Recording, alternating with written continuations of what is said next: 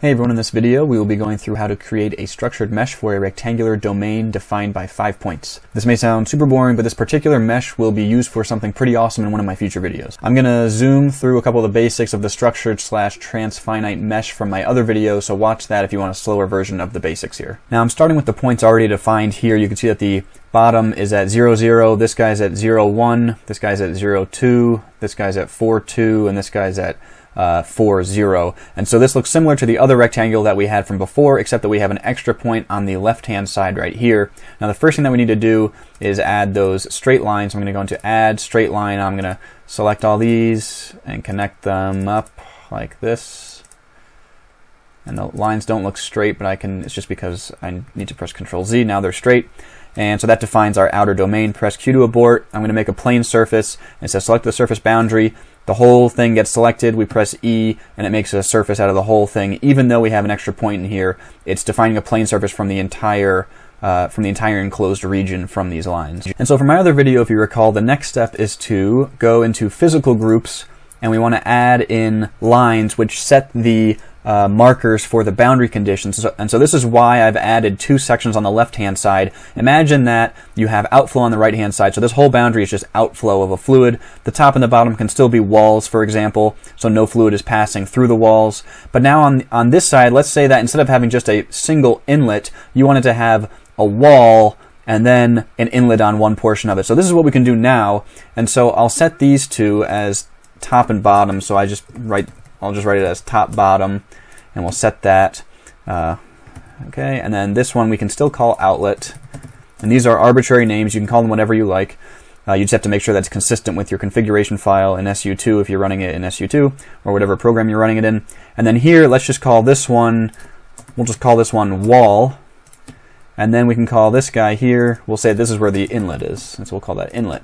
And so now that's why we have these 2 separate lines here, because we can have 2 separate boundary conditions. Now we'll press Q to abort so we get out of that. And now the next step is to go in and make our transfinite mesh. So we're going to mesh here, and we're going to go into define, into transfinite, and we want to define this as the surface. We're going to select surface here, and recall that for a transfinite mesh or a structured mesh, you have to define the surface by clicking on the plane surface, and then you can only select 4 points. And so we're going to select this whole domain here. So we're going to select this point here, this point here, this point here, and this point here. We're not selecting this point here. So we'll press E and then Q to abort. Now in order to complete the mesh, we need to define the number of points along each of the boundaries. So I'm going to select transfinite and then line. And the top and bottom boundaries we can keep the same. So I'll just select those 2, and we'll keep those at whatever they were before, like 20 is fine. Press E to set those. Now I'm going to set these boundaries before I set this boundary. Remember that the rightmost boundary has to have the same number of points / cells as the leftmost boundary, but now we have to define each of these 2, this guy and this guy, separately. And so I'm going to set this guy first. We can set them to the same size, but I just have to define them separately. So I'm going to set this guy to 5 points. And we can also set this one to 5 points. So I'm going to specify both of those at the same time. Press E. Now both of these have 5 points and 5 points. This guy you would say, oh, well then I'll just put 10 points. But you have to be careful, because now when I say 5 points, I mean that there are 4 cells, right? There are points minus 1 cells. So there's 4 cells here, there's 4 cells here. That means on this side there has to be 4 plus 4, 8 cells. And for the number of points is number of cells plus 1. So for 8 cells, there are 9 points. And so to set the right-hand boundary, we have to select 9. We'll select this boundary here, press E, and then we'll press Q to abort that. And before we mesh, we have to recombine. So we'll click Recombine, select the surfaces, we select the surface, and we press E, Q, and then we can go to 2D, and you can see we end up with the transfinite or structured mesh. Between this point and this point, we have 1, 2, 3, 4 cells, 1, 2, 3, 4 cells, and this has 1, 2, 3, 4, 5, 6, 7, 8 cells, so that makes sense. So what's different between this mesh and the one that we created in the other video with just 4 points defining the rectangle? The difference between the 2 is that I can define 2 separate boundary conditions along this left wall right here. Now one of the other benefits of having these 2 separate regions here is that we can change the number of cells or points along each of these lines. So let's go into geometry, edit the file. I'm going to delete, we don't need to get rid of the top and bottom lines, we'll keep those the same, but I'm going to delete this other stuff here. press Control S to save it, and we'll reload it.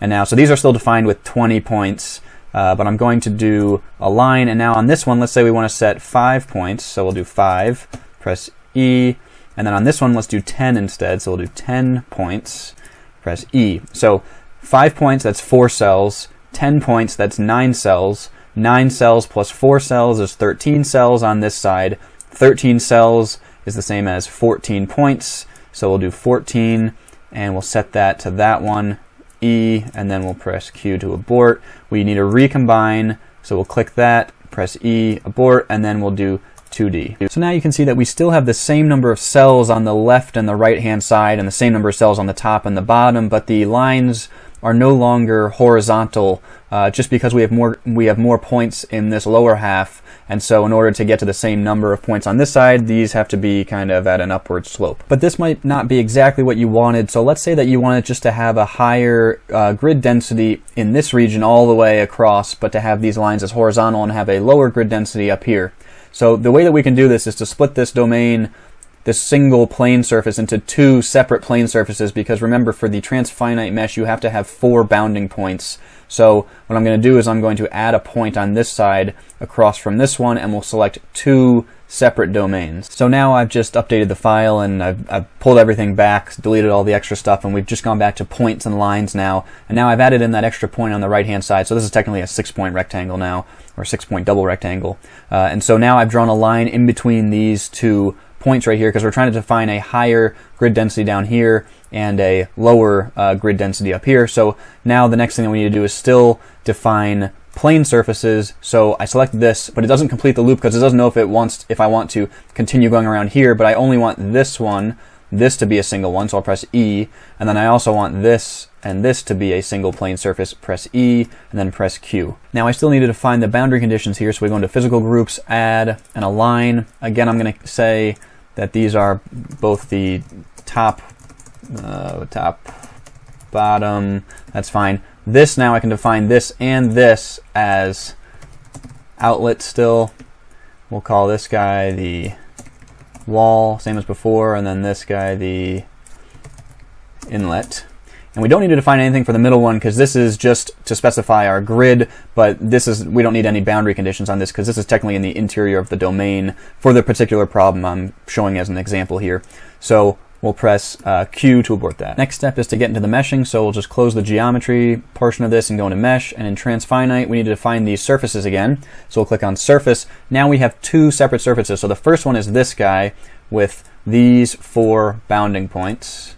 So we'll do that, press E. Then we need this one with these 4 bounding points, like so, press E, close out, press Q. Now we can finally specify the number of points for each of these, so I'm going to click on line. These ones I'm going to do all the same because these all need to be the same, and so I'll just set these again to something like 20 points, and whoops, I want to click in here, press E.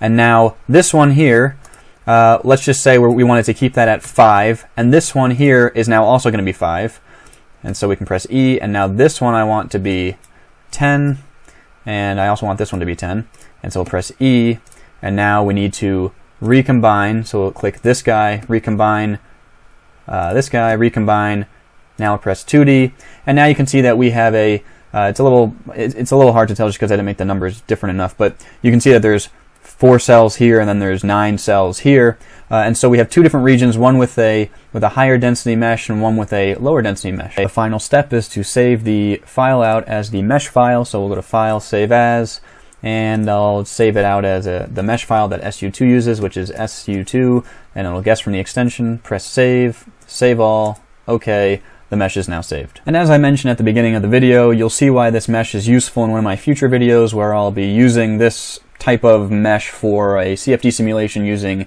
SU2. So thanks for watching.